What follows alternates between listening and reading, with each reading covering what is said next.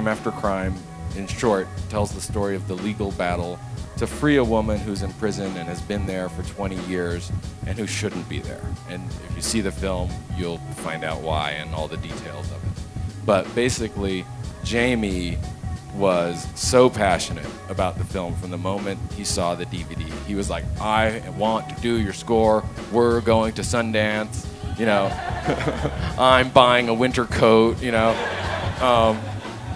And I guess if you're a composer and you want the gig, that's the right way to do it. Is just impress upon the filmmaker that you are just head over heels passionate about the project and that you want to do it no matter what, no matter how, no matter who.